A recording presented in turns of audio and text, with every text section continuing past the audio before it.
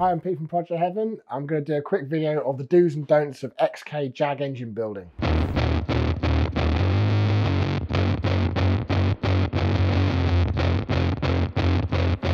Here we've got an example of a don't. So this is an engine that's come in a car that we're restoring. It's the original engine for the car, so it's matching numbers.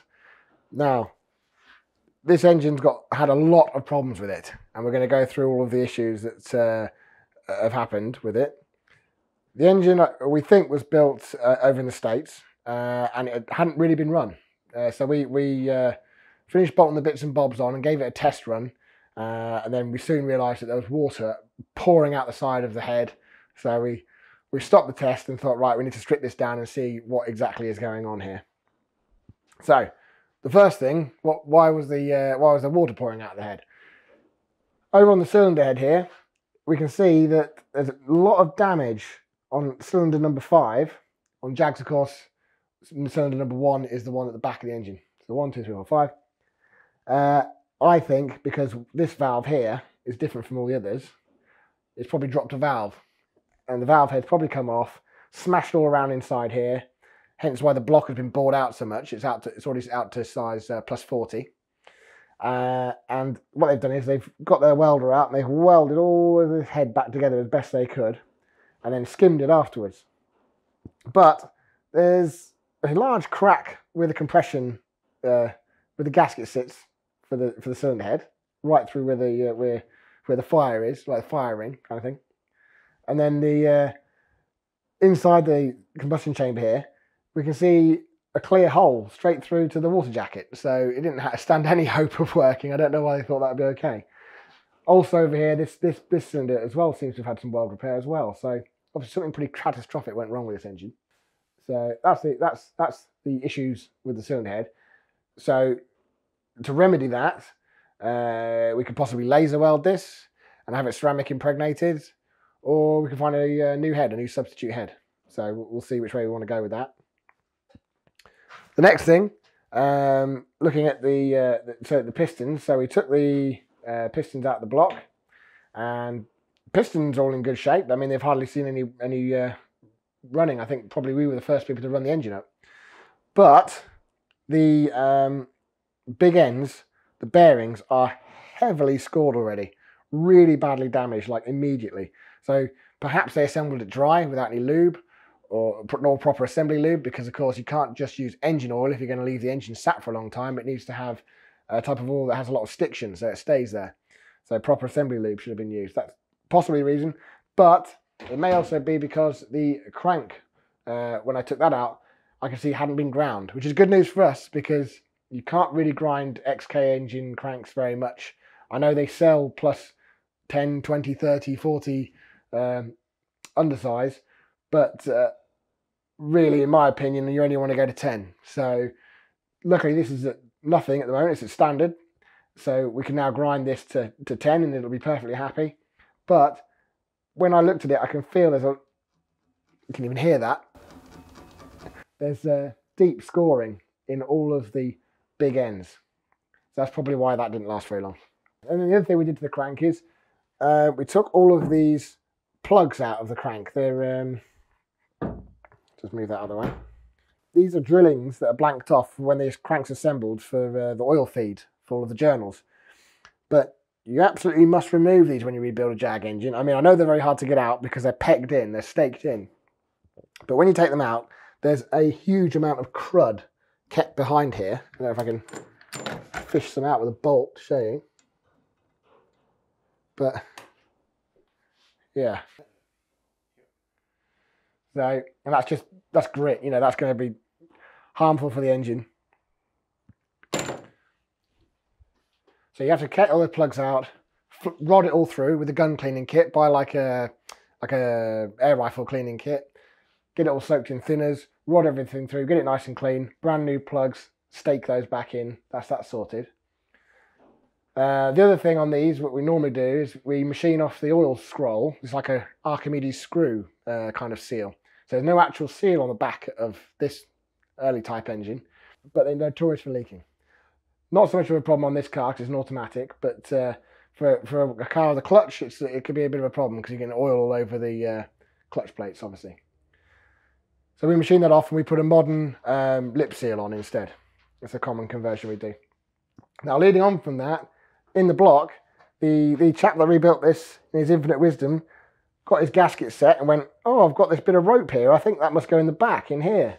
So he's stabbed that into the back of the block here, which is actually not meant to have a seal in at all. There's not meant to be anything in there because it's an Archimedes screw.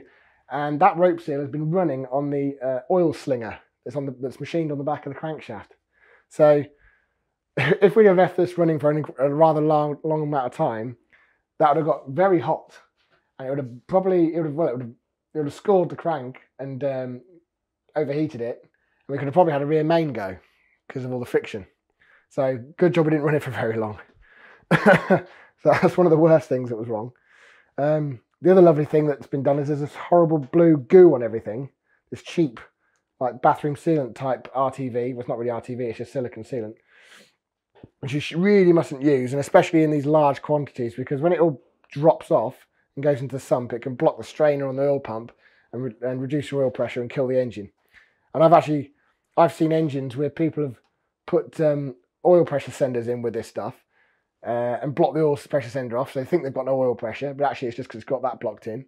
And another one I've seen, which was really bad, the oil feed for the camshaft was external, and it blocked the oil passage for the camshaft. So it kept wearing out cams, and the guy couldn't figure out why. It was like throwing cams all the time. But I got an endoscope in there and found a huge blob of RTV sealant stuck in the passage. So be really careful with that stuff. Try not to use it. Like I said in the previous video, we use well seal on all this sort of stuff. It's much thinner. Okay, the mains actually are very good, so that's okay. But regardless, we're going to replace all this with AIP hardware and have the whole thing line honed to make sure there's no issues there in the future. If we spin this around now, right. So on one of these cylinders, this one, cylinder 4, you can probably hear this as well. There's a massive score in the bore. And the funny thing about this score is it's not actually straight up and down. So it's not like there's been a problem with the piston and you know, it's picked something up and scored the bore.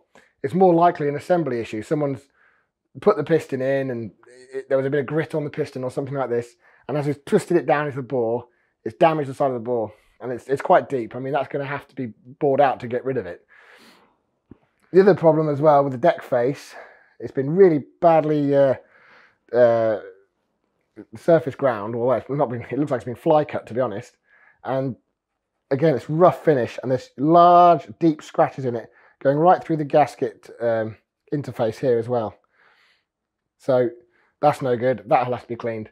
Another interesting thing is that the head had been put on, but it hadn't been taut down, and the chap had painted the whole thing with green paint to match the original head, and the green paint's run under here, under the gasket, overnight, I assume, and then the next day he's obviously come in and tightened all the nuts on properly, and you've got this paint inside where there should be gasket material.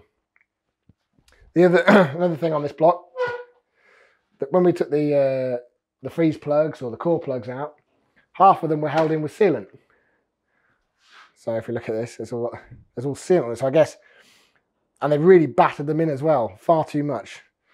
I mean, they are notorious for dropping out and leaking, so what we do is we would put a thin smear of like a Loctite on there, put it in, give it a good tap with a drift, and then drill either side and strap it in with some spring steel, so it actually applies pressure to the core plug and keeps it in, because they are notorious for popping out. Later models of the engine, it was a different design of core plug, which wasn't so prone. Another thing, lock tabs. They were all the original old ones. They'd been bent over and reused. Half of the ears had been snapped off. You know, always replace the lock tabs. That's really important. And another thing, the guides. These are the chain guides for the timing chains. Now, they were completely misaligned. Some of them were sort of like 5 millimeters away from the chain, or they were wonky. These should all just be kissing the chain. That's the sort of the thing you're looking for.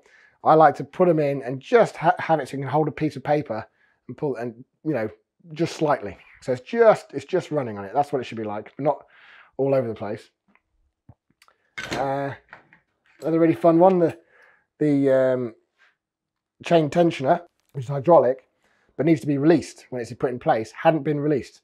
So it was stuck in its closed position and wouldn't have actuated properly.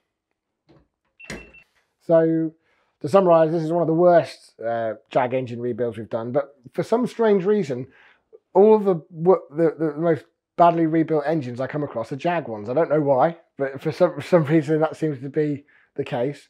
I mean, they do have some peculiarities and some things you need to know when you're rebuilding them. And we've built numerous Jag engines for all different types of Jaguars. So if you've got a Jaguar engine and you want it doing properly, bring it to us. We will sort it for you.